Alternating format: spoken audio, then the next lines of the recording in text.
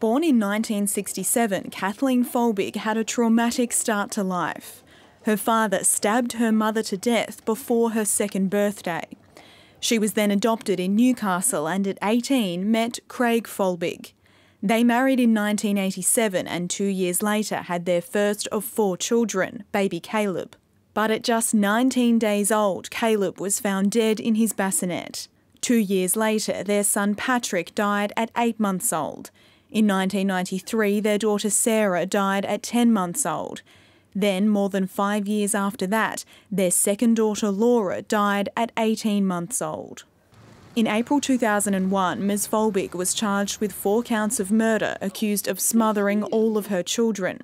She always maintained her innocence, claiming they died of natural causes.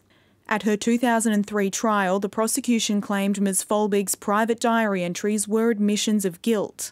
The entries included, "What scares me the most will be when I'm alone with the baby, and obviously I'm my father's daughter." Ms Folbigg was found guilty of the murders of Patrick, Sarah and Laura and the manslaughter of Caleb. She was sentenced to 30 years jail with a non-parole period of 25 years. Her husband believed she was their killer. My most humble thanks go to 12 people who I've never formally met, who today share the honour of having set 4 beautiful souls free to rest in peace.